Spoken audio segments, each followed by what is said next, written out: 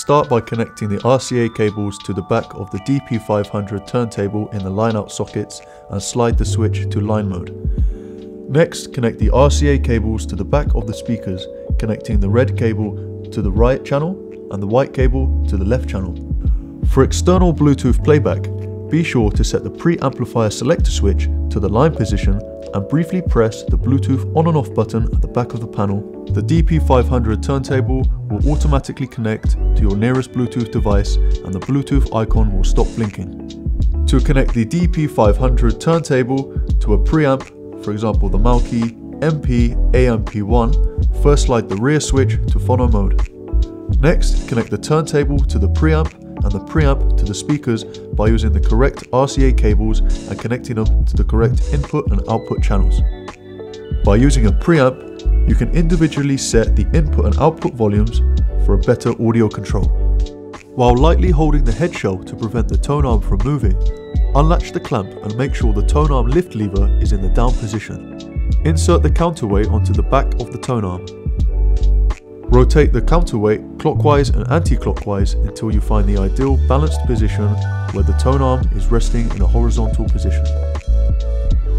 When you have found the ideal balanced position, firmly hold the counterweight in place and rotate the tracking force gauge ring to 0.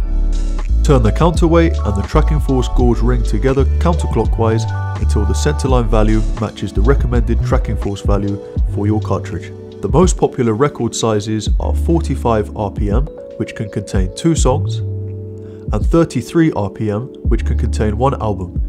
To set up playback for 45 RPM records, first place the adapter onto the spindle in the core of the turntable, place your record onto the adapter, and turn the speed dial to 45. For playback of 33 RPM records, you don't need the adapter, but make sure that you switch the speed dial to 33. If the speed dial is set to the wrong speed, this is what can happen.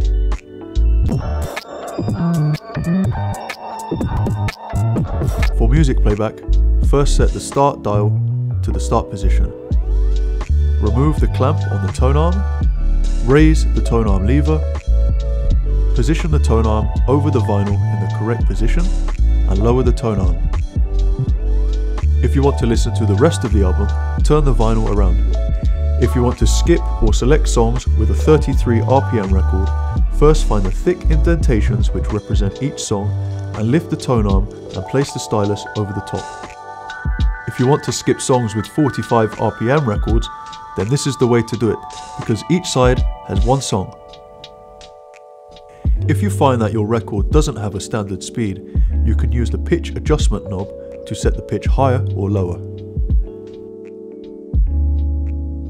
To avoid the stylus skipping over the record, set the anti-skate dial value to the same value as seen on the tracking force ring. You can stop the record manually by raising the Tonearm lever and setting the start knob to stop, or by using the eject knob. Additionally, the DP-500 turntable has an automatic record stop function. This can be set by pressing the auto return button on the back of the turntable. The Tonearm will return to its original position when the last track has finished playing.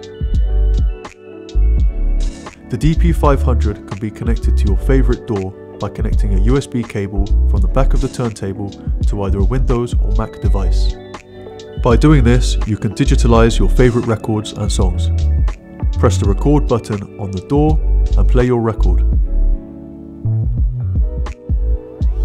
When you finish listening to your record, return the Tonearm to its original position and close the safety lock. Carefully remove the vinyl from the platter, and don't forget to close the lid to avoid any dust entering the turntable. To completely power off the device, press the on and off switch at the back of the turntable.